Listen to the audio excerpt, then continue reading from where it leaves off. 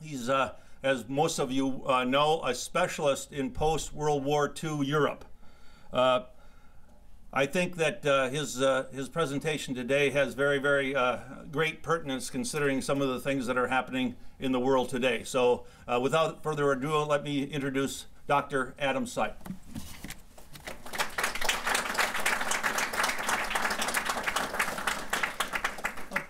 Good afternoon. I'm deeply honored to be here today, to have gotten this invitation and to have the opportunity to speak to an audience that is much larger than I was warned to expect. So thank you for taking part of a snowy day to come out and hear this.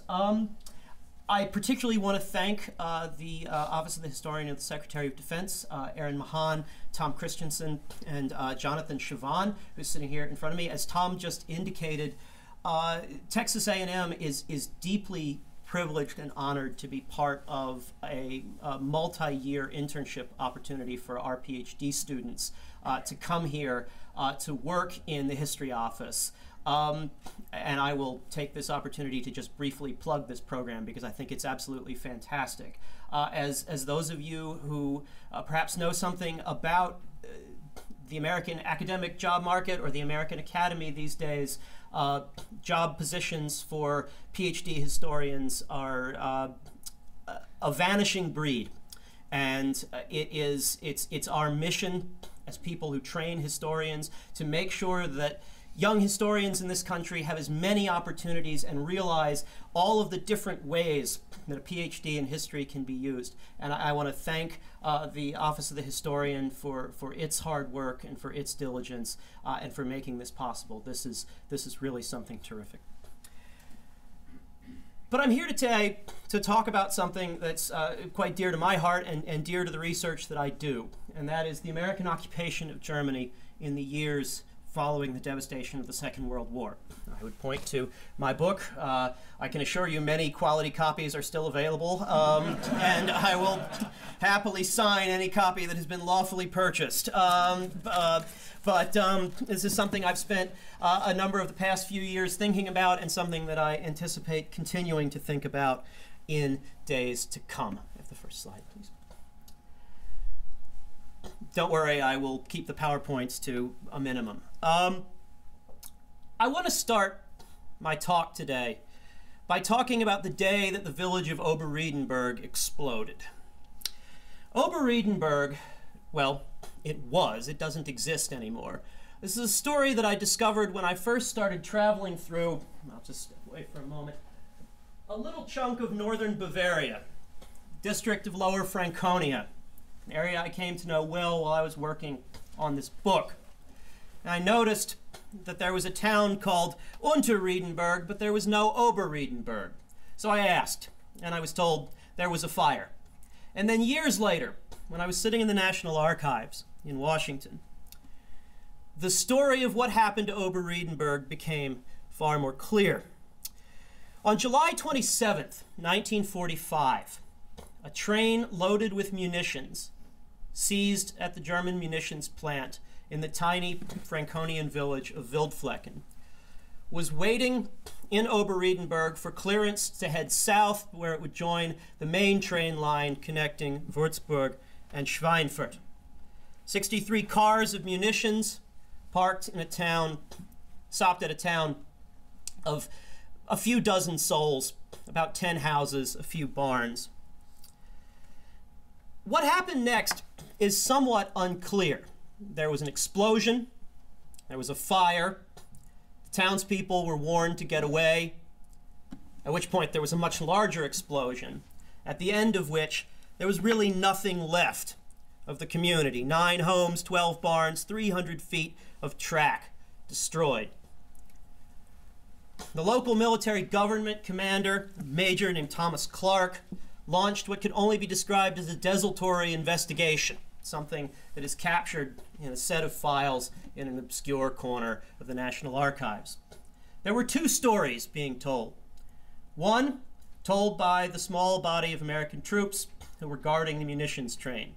The story they told was very straightforward. They had come under attack from werewolf insurgents. They had fought them off valiantly, to no avail. One of them had thrown a grenade. It had gotten into one of the munitions cars and exploded. Despite best efforts, the fire spread. The train was destroyed. And then Major Clark went and talked to some of the locals and heard a story that sounds far more likely. American soldiers, bored, guarding a train in the middle of nowhere, had built a small fire and were, for reasons known only to them and God, throwing munitions into the fire to see what would happen. Never underestimate the power of bored 19-year-olds. Somehow, this brilliant plan had gone awry, and the result had been the flattening of Ober-Riedenburg. In what can only be called a masterpiece of bureaucratic obfuscation, the official conclusion was that the cause of the fire was, quote, as yet undetermined. I say that, I start with that story, because I think it captures, in a particularly brilliant way, the chaos, the confusion, the questions that surrounded the American presence in Germany at the end of the Second World War. The story of the American occupation of Germany as one of the occupying powers in the wake of Nazism's collapse is, by any standard, a remarkable one, and one that I will talk about with some degree of, I think, warranted admiration in this talk. But it was also one that was beset from the start by a particularly pervasive set of linked crises, which make the final result, I think, all the more remarkable. So what I want to do in the 30 or so minutes that I intend to talk is to give a brief history of the occupation, and this is really just a gloss. Some of you will know far more about this. For some of you, this is a necessary introduction. And then to talk about what I think is the most effective paradigm for viewing the experience of the American military occupation. And then to talk about three areas which I think are kind of unanswered questions or unexplored themes. Themes that seem to beg further research, and themes that I suggest can be linked together to give us a richer, denser, and in some ways more useful picture of what the American mission on the Rhine was, what it was not, what it succeeded in doing, and what it failed to do. To begin with, I think it's useful to talk about dates. There is a formal period of American military occupation which ends in 1949, but the story neither begins there nor ends there. The story of American troops on German soil is a much older one. There were American soldiers in the area around Koblenz in occupied Germany after the First World War. American soldiers distinguished themselves during that particular end phase of the war as being being regarded as among the most humane and I think respectful of the occupying troops. That was not hard to do compared to the French, who were certainly much more concerned with avenging what had been for France a horrible and brutal conflict. But that is another story for another day. Serious planning for what was then understood to be a likely American presence on the ground in Central Europe began in 1943. Most crucially, it was planning not only for how to govern a conquered and defeated Germany, but also how to deal with the vast human costs of the war. I think one of the most important stories to come out of the planning phase for civil affairs in Central Europe was the creation in 1943 of an organization I don't have much time to talk about today that I think is of crucial importance, the United Nations Relief and Rehabilitation Agency, or UNRWA, the formation of which, despite problems that would be encountered in the displaced persons camps of occupied Europe, would achieve remarkable results given the almost total lack of experience that anyone had with this kind of human catastrophe planning at the time. The first American boots stepped onto the soil of the Old Reich in September of 1944. And from then until April and May of 1945, the final campaigns, the crushing of the Reich, American military occupation unfolded across a vast part of the map of Hitler's Reich. And it's important to remember that American occupation, Allied occupation, the conquest of Hitler's Germany, happened across a spatial spectrum. There were parts of Germany that were occupied for much longer than other parts. Parts would not see foreign occupiers until the very end of the war. In some places, occupation was really quite mature in April and May of 1945. In others, it was just being instantiated. Perhaps the most formative document in terms of shaping American military policy in Germany, JCS 1067, was completed in April of 1945 and provided a kind of template outline for what was to come. Direct military occupation only lasted until the middle of 1946, with the establishment of an Office of the Military Government, which saw itself, and I think this is really important for what comes next, as a body that had intentions toward civilianization.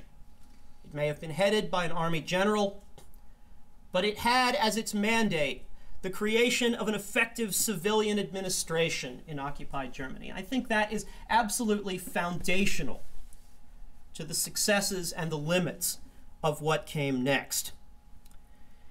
And that formal occupation would end in the fall of 1949 with the establishment of a semi-sovereign Federal Republic of Germany. But of course, we know that the American military presence in Germany moved far beyond the limits of the 4 years of formal occupation. From 1944 until 1955, foreign troops exerted an extraordinary degree of influence over developments on the ground in the western zones of Germany. It's a very different story in the east, though following a somewhat similar path. Until in 1955, West Germany emerged into something like full sovereignty and eventually NATO membership, rearmament, again, another story for another day. But I'm interested here in what I would call the long afterlife of the American occupation of Germany. The American occupation of Germany, which we could define as 1944 to 1949 or 1944 to 1955, left a powerful intellectual legacy for American thinkers, American planners, American policymakers, and public intellectuals. Left a set of powerful legacies that continue, I think, to exert force to this day. Two of them that I would highlight in particular are the democratization paradigm and the empire paradigm.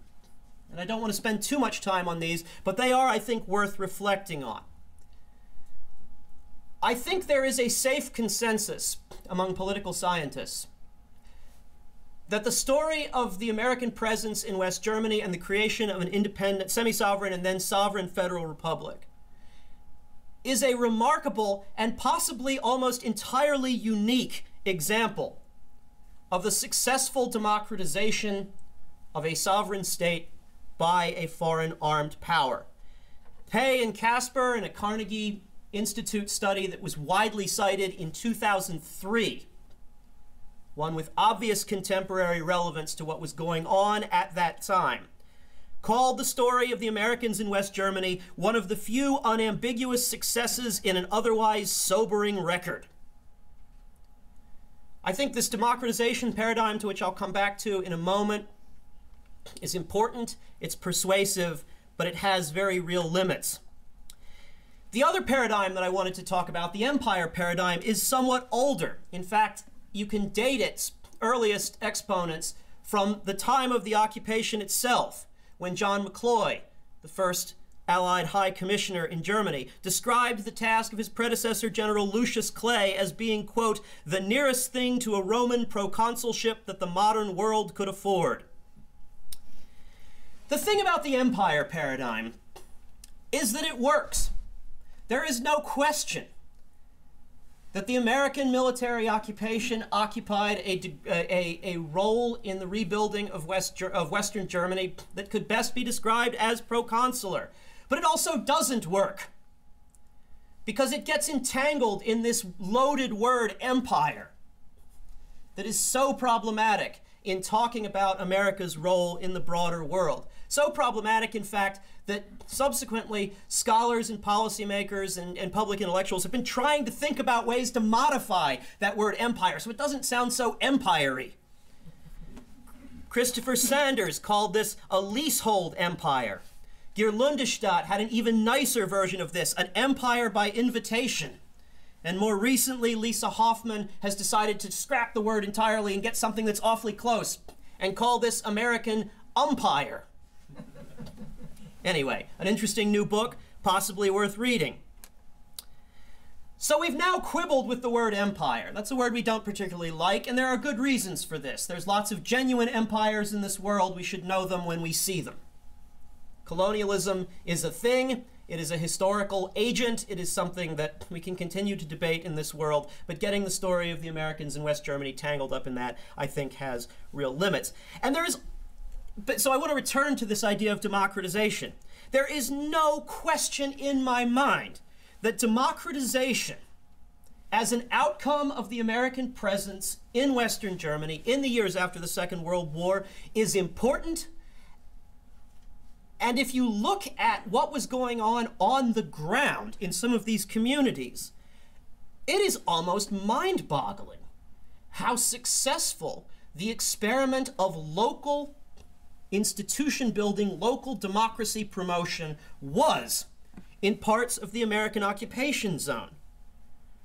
One of the most staggering facts of the occupation to me is that in 1946 alone, so grand total of 18 months after the end of the war, voters in what's today the state of Bavaria, most of the American zone of occupation, voted in not one, not two, but three reasonably free, fair, multi-party elections. They voted for local councils, they voted for state parliaments, and they voted for a state constitutional body. Given that this was a state that was just months removed from a devastating war, which had been visited upon the rest of Europe and then visited back upon Germany, I find that fact absolutely remarkable. But it's not enough. The democratization paradigm offers us a window into the broader transformation engendered under American and Western occupation. But it's not nearly enough, because I think it fails to capture the fundamental complexity of what the Americans found when they got to Germany. And that's something I'm going to talk about for much of the rest of the lecture. I don't want to give political scientists too much credit. They take plenty. But I think the political scientists are onto something. When they talk about this concept, or they develop this literature of the failed and failing state. And there is an enormous literature on this, that some of you in this room may be quite familiar with this. It's a vast literature that often disagrees with itself, but the best way that I could summarize it is that the literature on state failure focuses on the ability or inability of states to exercise sovereign functions within Westphalian norms. Sovereign functions within Westphalian norms. Basically, can a state act like a state? There is in some of this literature a nod to the idea that it might be useful to think about to think about the Nazi regime at its very end as a failed or failing state. But it's not properly contextualized. And this is where I think political scientists and historians could have a really productive conversation. Because the assumption that political scientists often make about the failure of Nazi Germany is that Nazi Germany failed because it was defeated. Those of us who work on the late phases of the Nazi period, particularly the brutal years of 1944 and 1945, when it was clear that the war had turned inexorably and irreversibly against Germany, it becomes clear that Nazi Germany did not fail because it was defeated. It failed while it was being defeated. The Americans and their allies did not cause state failure. They participated in state failure. And that's really, really important, I think, for what comes next. Obviously, I'm not here to talk about Nazi Germany, but I want to talk about 4 areas in particular that I think both characterize what we today call failed states and what you can see in Hitler's Germany in the 18 months before the end of the war. First, the German economy in 1944 and 45 was in free fall, particularly at the end of 1944 into 45. Inflation had reduced the cash economy to the formal economy to all but a trickle. German GDP per capita would peak in 1944 and then collapse precipitously at the end of that year into early 1945. One of the images that we have of economic life in post-war Germany is the black marketeer. The black market networks that flourished in American and Western occupied Germany were not new in 1945. They were the descendants of black market networks that had developed during the end phases of the Nazi state. Germans didn't need to learn to be black marketeers in 1945. They already knew. And much of the literature that we now have on German society during the war certainly confirms this. Second, the public health system was in the process of a spectacular collapse with absolutely horrible results. Infant mortality in Germany at the beginning of 1945, according to one historian of public health, is almost exactly comparable to infant mortality in today's Democratic Republic of Congo. This was a state that was increasingly unable to provide basic needs for its population. There is no question that state institutions in 1944 and 1945 were becoming far more brutal, far less moored to whatever tendentious rule of law had existed previously. There are many examples. Here's one. Historians who've looked at the Gestapo in rural central Germany have long known that in late 1944 and early 1945, trials of foreign forced laborers for having sexual relationships with German women almost completely stopped. Early assumptions were that Gestapo agents simply weren't interested in prosecuting these sorts of cases anymore. In fact, the truth is far grimmer. They just stopped having trials and were conducting kangaroo courts out in the field and often imposing death sentences at the time. And then finally, and something I'm going to come back to in a few minutes to talk about in some more detail, Germany had lost control over its borders.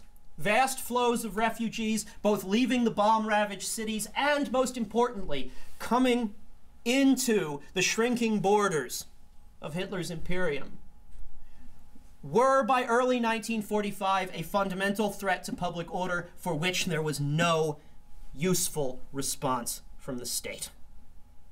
So that's the framework into which I suggest the Americans came, not one that was created when the Americans came. And that's a story that I'm now going to tease out. And I talk about 3 aspects of this story that, again, I think are important, that need to be understood in the context of this narrative of state failure and the rebuilding of institutions, and that I think point the way toward a fuller understanding of this remarkable story. The first is what I would call the search for partners. Next slide, please. The search for partners. If you survey the literature on the American occupation of Germany, you will find one idea repeated more or less ad nauseum, that one of the great successes of the American occupation was that it found German partners with whom to work.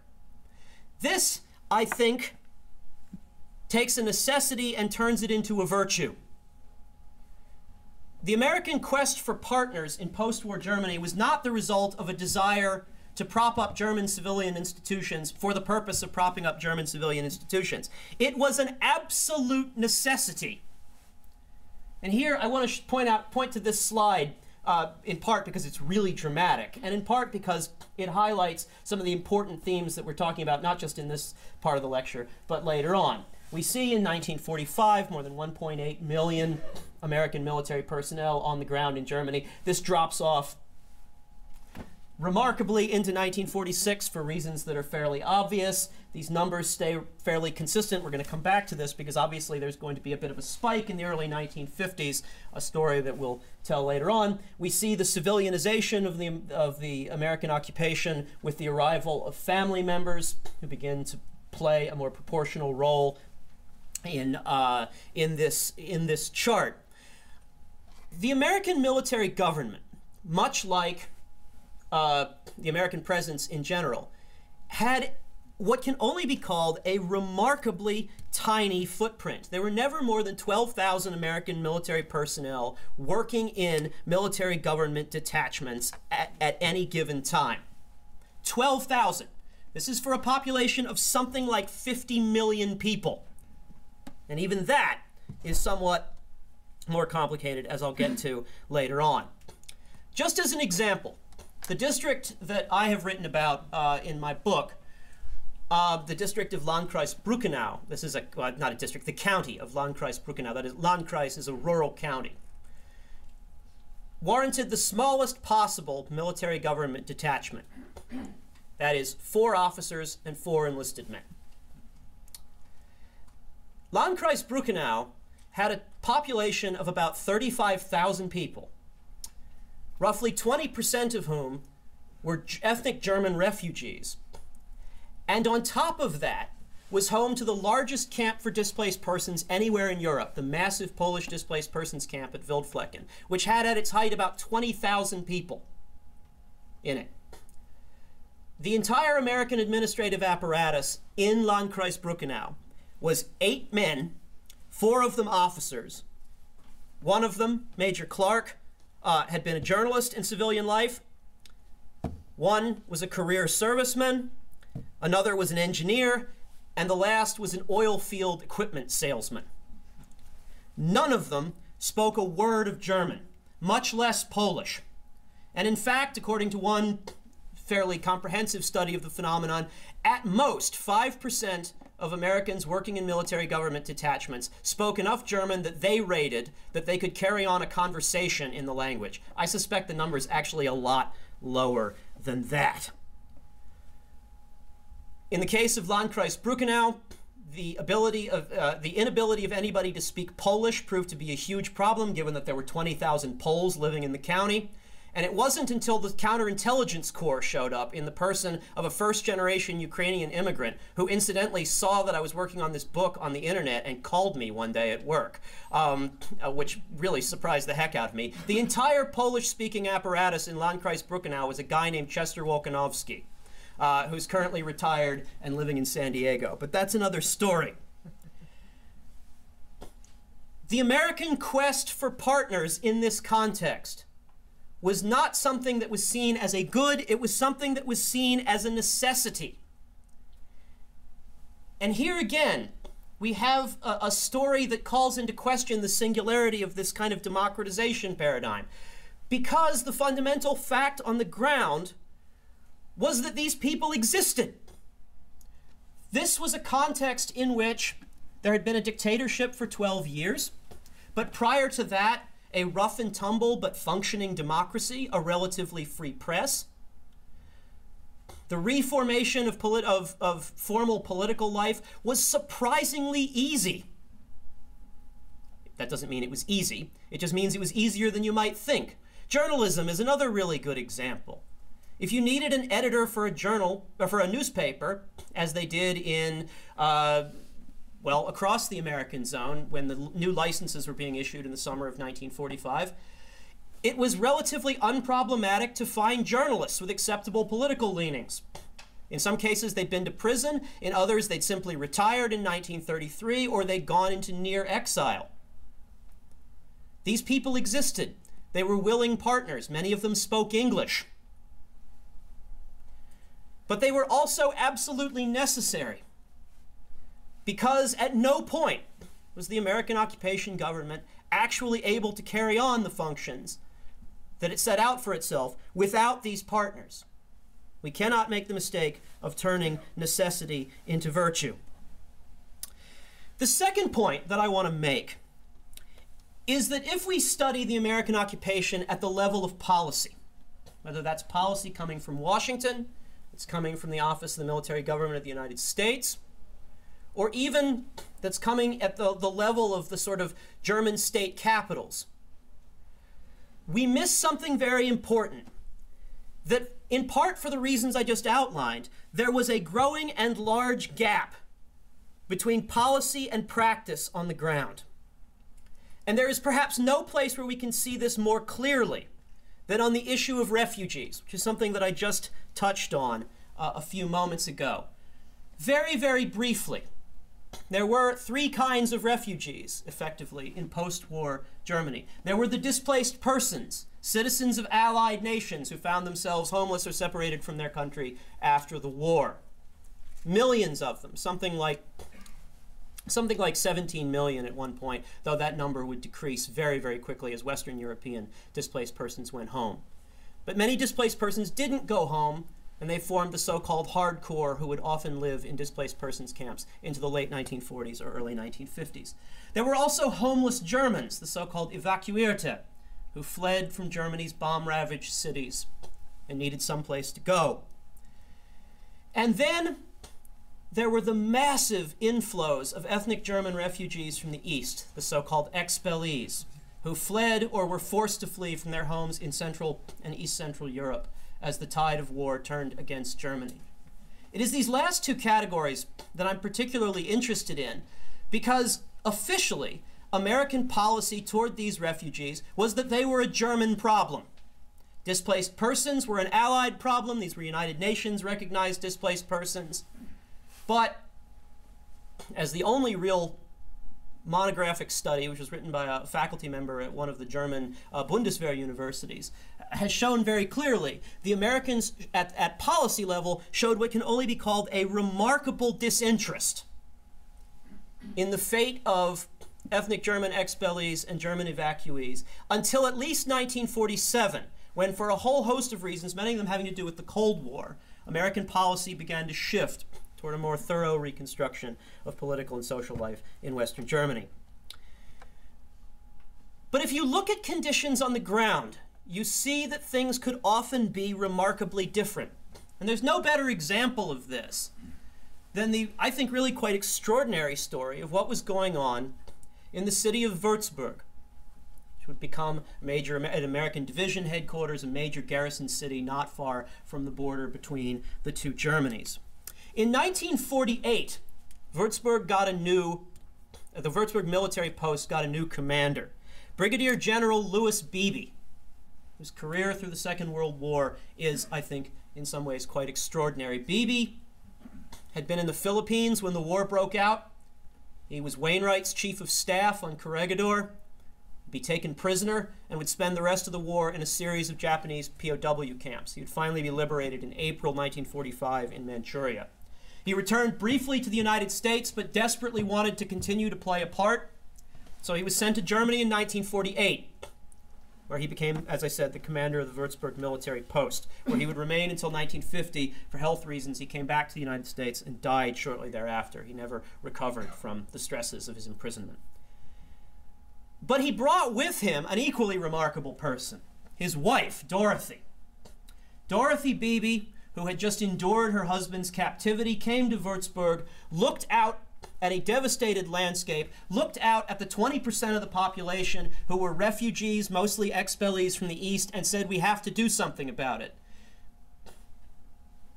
Her husband's hands were tied, hers were not. She and the American Wives Club organized clothing drives, charitable donations, drawing largely on her oldest relationship, that with her hometown of Faribault, Minnesota, which began supplying large numbers of boxes of clothing, toiletries, etc., to the refugees, the evacuees, the expellees living in the city of Würzburg. It is kind of a remarkable relationship. It continues to this day. Würzburg and Faribault are sister cities. Had the opportunity to meet up with the sister city committees from both places. It really is kind of a fascinating little afterthought to the story of the American presence in Germany. But this points, I think, to something much larger. That particularly with the arrival of dependents, with the creation of a more civilian face to the American military occupation, the suffering of ordinary Germans became, if not a front burner issue for policymakers, a front burner issue for those who were on the ground confronting this massive degree of human suffering in the streets of places like Würzburg. And those relationships could deepen and spin off in all sorts of different ways. Something I someday want to sick a graduate student on because I don't want to do it myself. As I was looking through the records from the early 1950s of American soldiers who wanted to marry German women, I discovered, this is in the area around Kitzingen over about a 3-year period, I discovered what I consider to be a fairly notable 300% statistical overrepresentation of expellee women marrying American soldiers. This is not, on the face of it, terribly surprising. These were people who arrived in Germany in 1944 and 1945, penniless, having lost everything, with very little possibility of ever going back to the place from which they came. They saw lifelines. They met eligible young men who had come to Germany for different purposes. And it is a fundamentally human and fundamentally American story. The story of a refugee washing up penniless in a strange land. But his journey doesn't end there. His journey ends in Buffalo, New York, or Cleveland, Ohio, or any number of other places where they might have ended up. But the key thing here, as a research question, is that as far as the Americans were concerned, these women were Germans. Although if you look at that crucial blank on their marriage application, place of birth, you all too often see places that weren't Germany in 1936. You see Romania. You see Czechoslovakia. You see Poland. You see places that had German minorities in the 1930s that didn't have them anymore in the 1940s. But again, at a policy level, these women were German. But if you read quite literally between the lines, you see a much more fascinating story of the unweaving of Central Europe and how the Americans stepped into that. And then finally, and I want to talk about this fairly briefly at the last slide. And finally, I think it's worth thinking about the American military occupation in terms of what came next. Because, and I think this is fairly crucial, it gets back to some of the things I was just talking about. I don't think we can understand the important transition from occupation to semi-sovereignty, and we cannot understand the very crucial buildup of American military forces in West Germany in the 1950s without understanding it in the context of the other things that I just finished talking about. The numbers are fairly remarkable in their own light. In 1950, the year after that first chart I showed stopped, there were only about 80,000 American military personnel in Western Germany. By the end of 1951, that number had gone up to 252,000, and the reason for this is obvious. The outbreak of the Korean War in June of 1950, the transition of 4 American divisions to West Germany. The Korea boom, which had profound implications for the economy in Western Germany, has been sometimes called a second Marshall Plan, though it was fairly closely tied to the first Marshall Plan. All of this is obviously of crucial importance, but it's too often treated as being basically divorced from what happened in 1949. And some of you who are researching historians will know this. I think there's actually a very good reason why historians divide 1949 so rigidly from 1950, and that is because if you're in the National Archives, you quite literally have to get up on the military side, walk about 20 feet, and sit down on the civilian side, all of a sudden in the middle of the fall of 1914. I would argue that that 20-foot walk has prevented a really good comprehensive history of the Americans in post-war West Germany from being written. And that's really not saying anything good about the general physical fitness of the profession of historians. But that's neither here nor there. I have a doctoral student, Scott Bertonetti, who's currently at the Army War College, who's working on this, so I'm very much hoping that in a couple of years I can talk about how Scott's dissertation solves all these problems and I don't need to talk about it anymore. But if you look at what was happening on the ground, you see how closely these periods are linked. In the immediate emergency after June of 1950, when it appeared to a bunch of very smart people that there was some likelihood that a land war would start in Central Europe, The Americans rushed into Western Germany with all they could at that moment. And this is a story that's been told much better by other people. This required space. And in the last 6 months of 1950, the Americans requisitioned 56 former Wehrmacht and Reichswehr military installations across Western Germany. The thing of it is, most of these places were already occupied.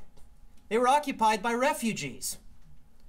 If you want to understand what forced the West German government to begin to try to solve its refugee problem, the persistent problems that it had inherited when it became semi-sovereign in 1949, much of it has to do with precisely this process.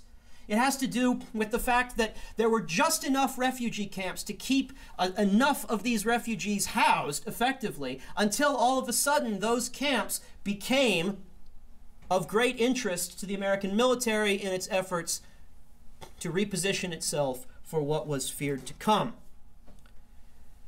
It is not an accident that these requisitions, which went through 1950 and 1951, were followed not long thereafter by a massive building project. And you can see this. I love this image. Here we have a nameless American officer addressing a really glum-looking group of Germans at the building of new apartment blocks, which were built partly with Marshall Plan money for expellees who had been living in a refugee camp that was then cleared in 1950 by the Americans. Some of you may know it, the Galgenberg, the Skyline complex above the city of Würzburg. These are the apartments that were built for the people who had been there and then were driven off of that property in 1950 when the Americans came to take it and build what would become a division headquarters and a key part of the American defense architecture for West Germany.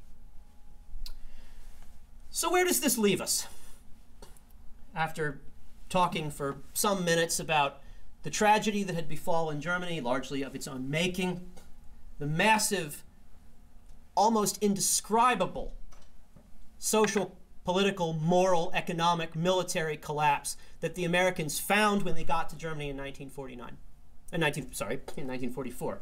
I sound like my students. The war didn't begin in 1949. Thank you. All right. What I think we can see here, and the way that I would argue that we need to think about how the Americans arrived in Germany, how they built in Germany, and how they stayed in Germany, is that this was a period of extraordinary dynamic interactivity that took place at all levels. We cannot understand how a West German government came to function without understanding how it functioned vis-a-vis the Americans. We cannot understand how the West German government negotiated what would become the Status of Forces Agreement in 1951 without understanding the complex and dynamic interplay between the needs of the semi-sovereign West German state to house refugees and the needs of the Americans to rush troops in to prevent or potentially win a land war in Central Europe. We cannot understand the human tragedy that befell Central Europe in the 1940s without understanding the path that was taken out of that. And we cannot fundamentally understand the building of a successful, prosperous, and free society in the shadow of Hitler's Reich without understanding the complex, fraught, sometimes quite violent process that brought us from devastation and destruction toward something new, toward a workable society in the shadow of the Reich, toward a new relationship between the United States and Germany, one that continues to this day. Thank you very much.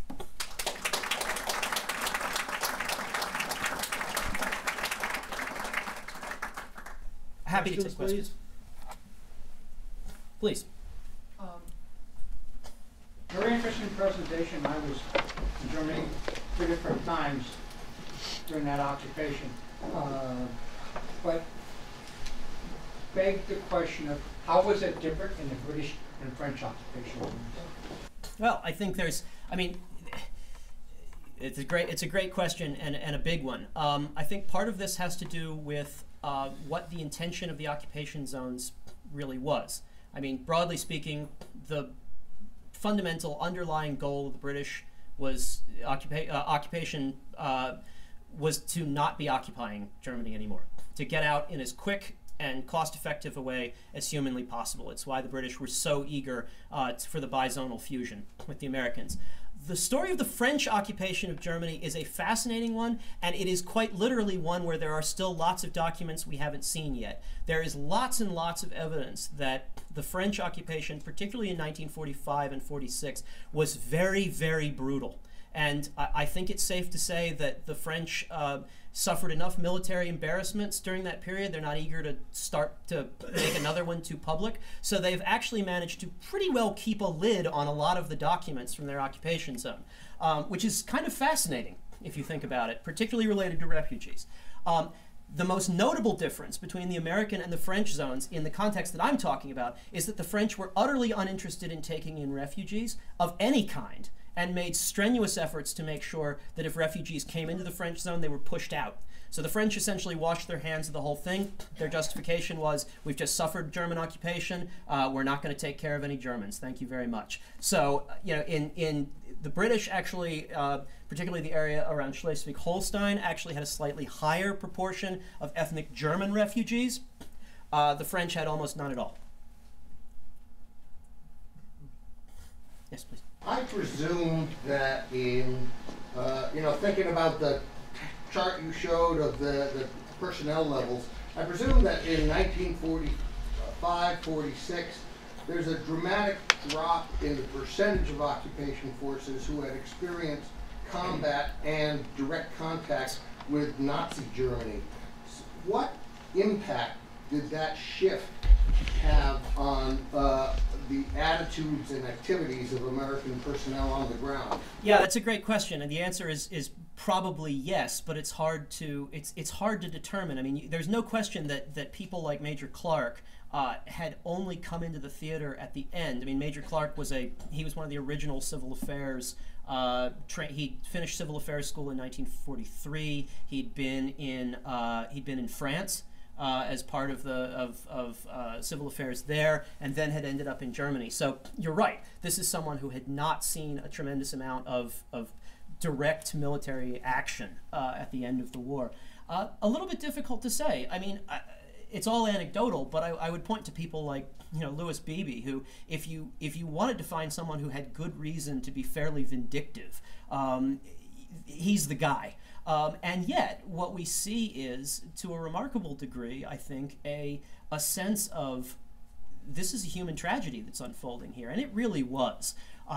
The condition that ordinary Germans, the German word is Einheimische, there's no, the sort of locals, but particularly the refugees, it was very, very hard to turn away from that. And I think that had a powerful impact humanizing the Germans for an occupation force that could have responded in a very different way.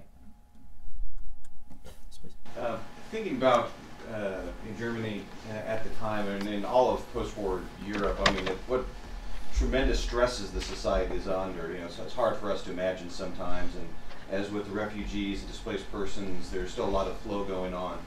As you look through the documents, how much of a sense do you think that either the military or the civilian administrators of Germany understood a lot of the currents as the society and the economy and all these other different parts were coming together, the political aspects, and do they have a good sense for what was going on the ground? Yeah, sure. I mean, I think it was. I'm going to punt on this. It was getting there. There was certainly. I think.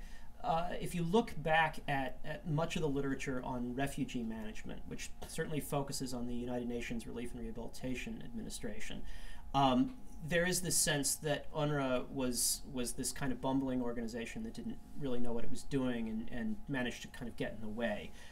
Certainly, a number of key people in the American military government thought so. But I would say, on the whole, given the millions and millions of people that they were trying to serve, given the conditions that they had and the limitations they had, that's actually a remarkable success story that this didn't go a lot worse.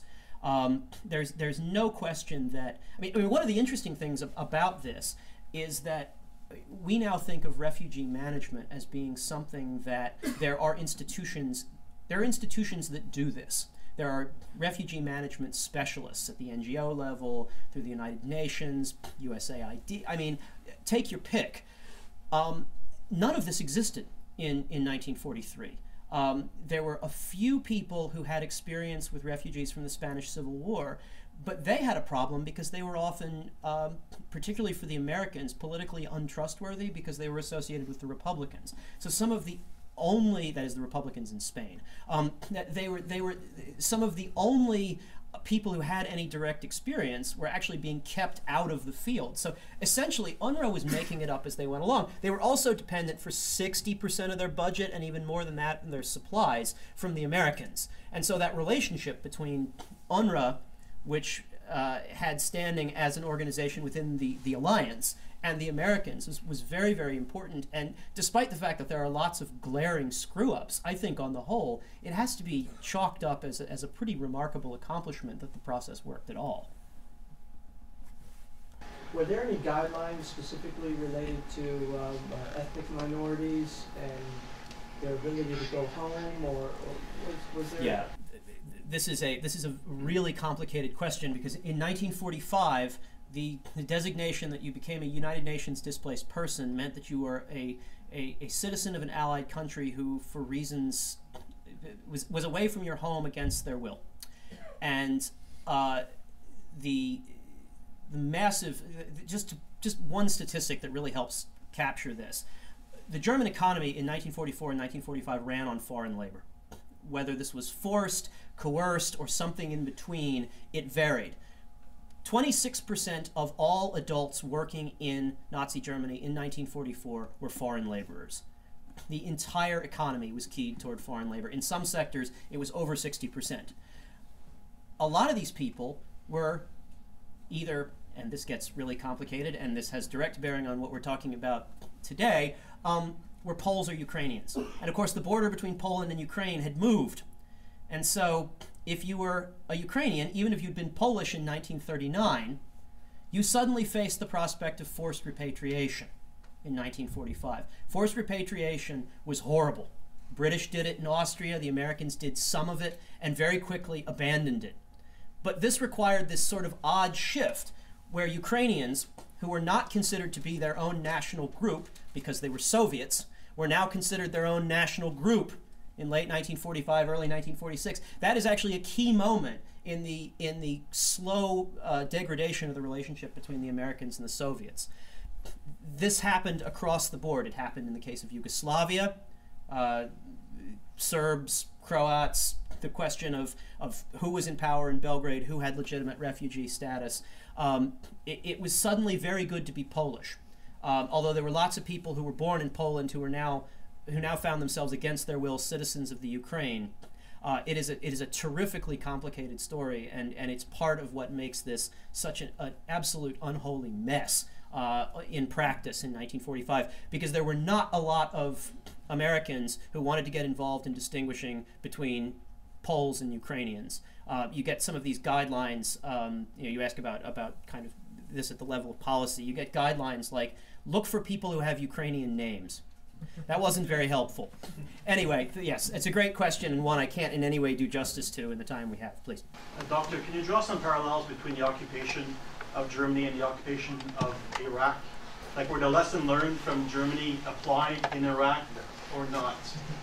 I'm also going to punt on that question because I know really little about Iraq. But I want to point to one very, very important difference, and that is this kind of retiree phenomenon. That is that the Nazi dictatorship lasted for 12 years. There were lots of people who were able to, in 1933, step away from their jobs, willingly or unwillingly, go into effectively internal exile, keep their heads down, make it through the war, and then re-emerge and essentially do their old jobs. Konrad Adenauer is perhaps the best example. This was a guy who was the mayor of a major Western German city, who essentially, as he put it, tended his roses for 12 years, and then re-emerged as a viable, if very, very old politician. You had the same thing happening in journalism. You had the same thing happen to some extent in some areas of kind of local political life. Teachers were a bit of a problem, but this group existed, and they could re-emerge in 1945. And I think that in the context of understanding denazification and its limits, we have to keep that in mind. Very, very different than what happens in societies that have had multi-decade experiences with dictatorship. But again, the amount I know about Iraq could be put on a very small piece of paper. So I can't guarantee that's it. Yes, please.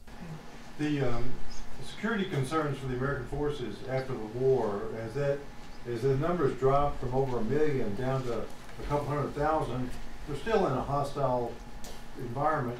Still have a lot of ex-Nazis around. So, can you kind of give us an idea how secure was that for the U.S. forces to be there? Yeah, thank you for asking that. I started this with the story of a accidental explosion that was blamed by the people who were probably responsible for causing it on werewolf guerrillas. The werewolf guerrillas are a great story. I'm going to paraphrase the Italian writer Umberto Eco and say that the werewolves were everywhere, aided immeasurably by the fact that they didn't exist. They show up across across the occupation zones, but particularly in the American zone, as this sort of constant phantom menace.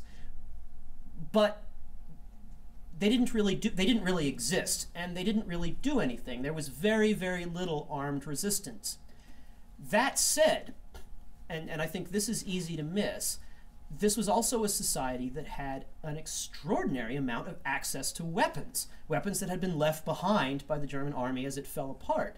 And this happens in a couple of ways. It happens from kind of conscious pilfering of German military supplies. It happens when soldiers just took their weapon with them when they went home. And so I think that in terms of day-to-day security of American military personnel, there was very little threat. But there was a real concern about the presence of personal weapons and an effort by American law enforcement, particularly the constabulary, to find and confiscate weapons. This became particularly problematic in rural areas where not only was there a tradition of hunting, but you needed weapons to keep deer and boar out of the crops. And so this was actually, I mean, I don't mean to bring everything back to the reinstitution of local politics, but if you look at what local political units out in the countryside were doing in late 1945 and 1946, one of the primary points of negotiation with the Americans was licensing for personal weapons. People wanted to hunt again. So I think that, it was a relatively safe environment, but it wasn't perceived to be, certainly in 1945 and 1946. One more question, please. Yeah, there were several operation plans, post-war occupation plans put together. It started during the war, and then they were implemented after the war to varying degrees. Do you have any knowledge about how well they were actually put together, then subsequently implemented?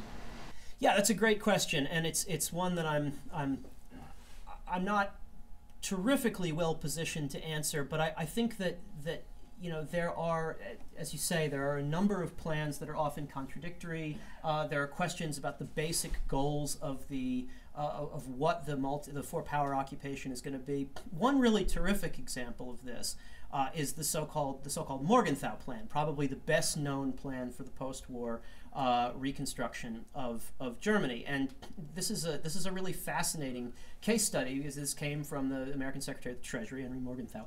And involved what was called a pastoralization of Germany. That is, reduce its industrial, it's a lovely word, pastoralization, which means take away all their industry and make them farmers again. And one of the interesting I guess, legacies of this is that the story of the Morgenthau Plan is almost always told as the Morgenthau Plan was there, but it was way too harsh. And so in the end, it was scrapped because it was just too punitive. I actually think there's something much more interesting going on, which is that the Morgenthau Plan became impossible when it became entirely clear that the Soviets were going to give a huge chunk of eastern Germany, where much of the farmland is, to Poland, and we're going to occupy the rest. At that point, you can't pastoralize the country because there isn't enough farmland to feed the people who are there. Now, in a way, the Morgenthau Plan, the story of the Morgenthau Plan is almost always told as it was too brutal, so it was abandoned. In fact, it was too lenient. it wasn't, you know, it was giving the Germans territory that they weren't actually going to have in the wake of the war. But this speaks, I think, to a fundamental issue, which is that really until the occupation started, it wasn't quite clear what the overall strategic goal for a reconstructed German polity would be, aside from the one thing everyone could agree on, which is that Germany was not going to be a threat again. And let's keep in mind, this seems rather elementary, but it happens to be true. In the previous 70 years, Germany had been responsible for starting 3 really big wars. They'd only won one of them, and that was the French in 1870 and 1871. So you didn't have to work very hard to convince the French that Germany needed to be neutered. The question was just what the best way to do that was that would create a stable entity in the center of Europe. Okay, on behalf of Dr. Mahan, please join me in thanking Dr. Seipp for a really presentation. Thank you very much.